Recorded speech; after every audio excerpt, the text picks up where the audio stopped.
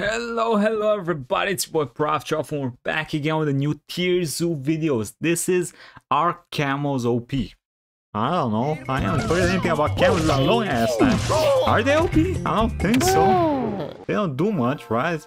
They're just enduring creatures. Camels are one of the most unorthodox builds in the game. Yeah, they're in the weird right conditions, their combination of unique abilities and special set of elemental resistances makes for a shockingly effective strategy. But overall, where do camels rank on the tier list? Okay. Is there weird? Okay, let's do prediction. I mean, I don't know, I'd go like B probably because I don't think anybody hunts camels, but they also don't do much. Rank on the tier list. Is their weird shape and odd skill set actually what overpowered? Are they doing? What's that camel or is doing? their current player base carried by their My human allies? Today we'll discuss the history, stats, and abilities of the camel, and ultimately decide... What the hell? We'll begin with the origin of the camel.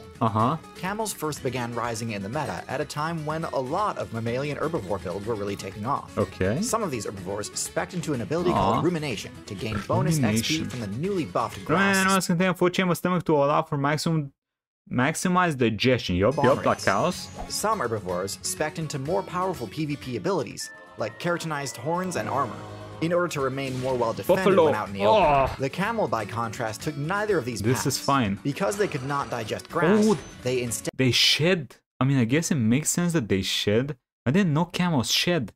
Need to spec that's what they were doing there. Which would allow them to survive the frequent long treks between an ever-decreasing supply of nutritious tree leaves.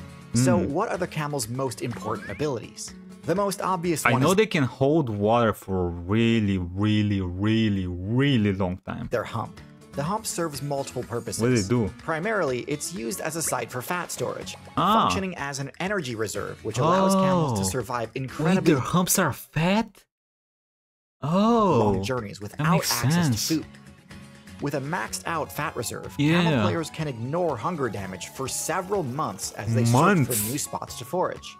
But in addition to providing starvation resistance, allocating all the camel's body fat to one spot gives them excellent heat resistance by allowing for extremely efficient heat exchange everywhere else on the surface of the camel's body.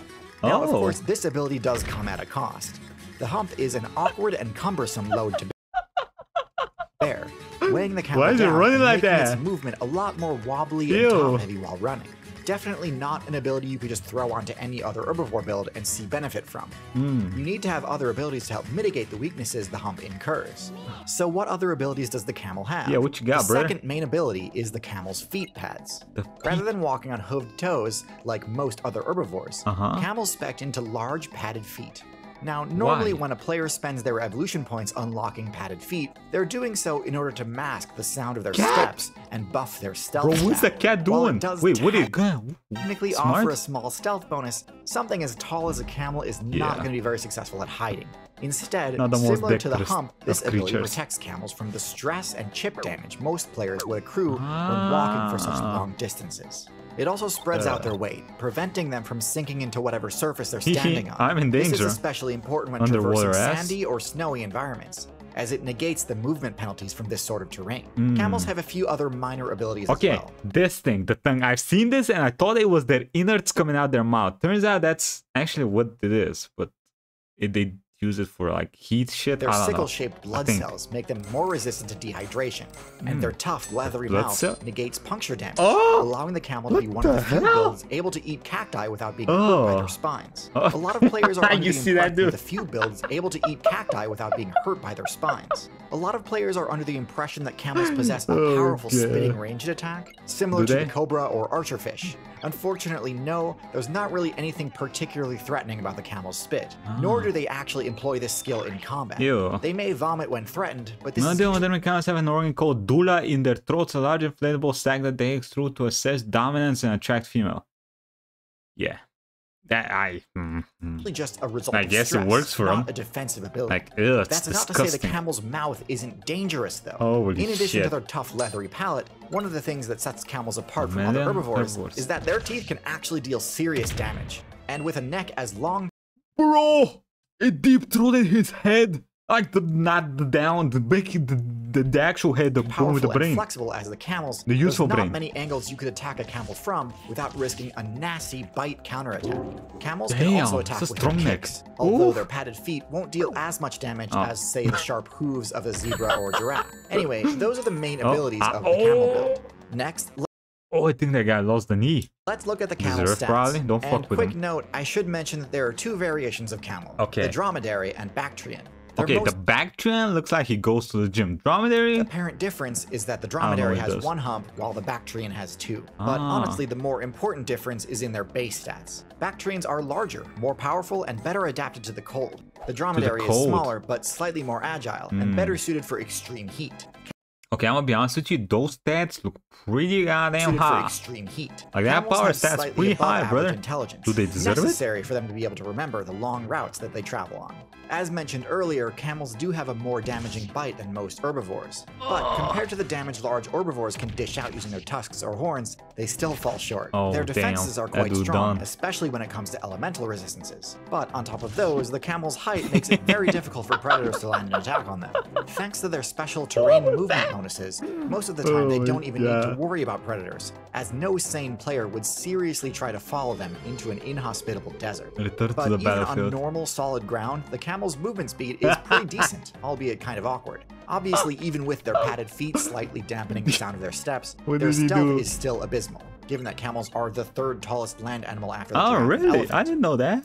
And lastly, their perception is pretty normal for an animal, pupils. except for the camel's partial immunity to the blindness condition, on account of their long eyelashes, which block incoming sand and dust. This is all well and good, but the question remains, just how viable is this setup really? Is the camel just another build completely carried by humanity?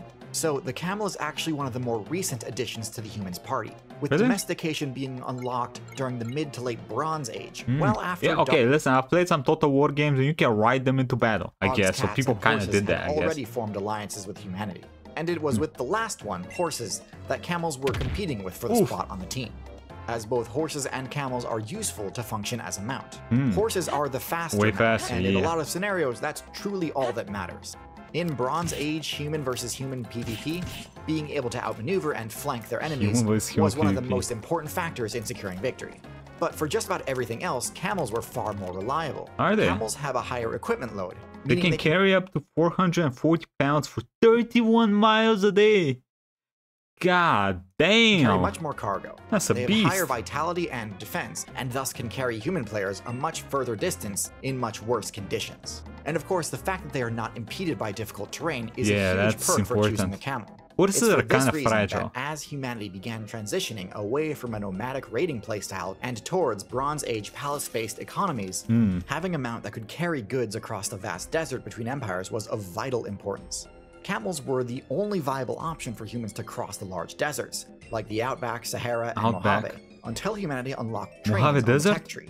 So for a substantial length of time, camels were an integral part of the economy across most of the world. But now? And although railroads have made them obsolete in some circles, when it comes to crossing the desert, they are still genuinely one of the best options. That's cute. Similar to horses and cattle, the vast majority of camel players are purely opting for the human put a nuzzle on it, they actually bite a lot, I guess. Focused team combo playstyle. There are only around 1,000 players who are part of the truly wild faction that never joined up with humans.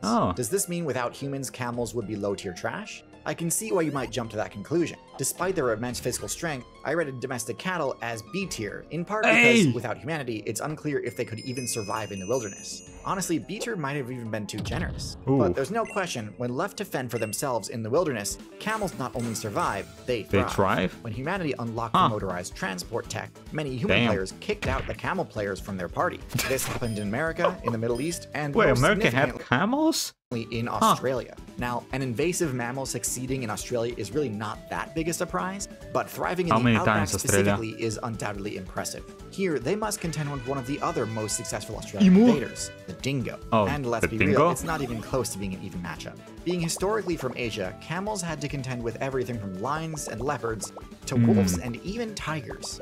So despite their awkward top-heavy appearance and lack of powerful damage-dealing abilities, their incredible survival skill earns them the rank of A tier. A tier? This video Damn! I thought they were losers, but god damn, they're winners. Focused specifically on the Bactrian and Dromedary camel, the two builds most players would associate with the word How many other camels are there? But the camel faction does technically contain two other builds, which are the llama and alpaca. These belong to the... I mean, listen, just based on adorableness and memeness, A tier player base of prehistoric camels, which they're chose adorable. to venture south Okay, come on. into the South America server, rather than across the Bering Strait and into Asia. If it has because a of their head, vastly different environments, they obviously spec into different llama abilities. wins. However, a lot of their core features are more or less the same. I have a lot to say about these creatures. Oh my god, Mostly look at they them! are the most disgusting, Ugh. nasty creatures I've ever encountered. All right. Bro, they're cute though. So this ad read is From going to take far a away. bit of a different turn than usual, but here's the deal. A few months ago, I got a message from the team at Wendover Productions asking if I wanted to be on a game show. Considering this is the same team that makes the show Jetlag the Game, I thought was streaming now algorithm of my own. You'll love it. And thanks again to Nebula for sponsoring this video. What about the llamas? I want to know about the llamas, goddammit. I want to know what their place in the tier list is. Okay, well, this was the Our Camels OP by TierZoo. I hope y'all enjoyed it. Let me know what you think about llamas, camels, and dromedaries, and the big medaries. And I'll see y'all next time, okay? Bye, everybody. Hope y'all enjoyed this.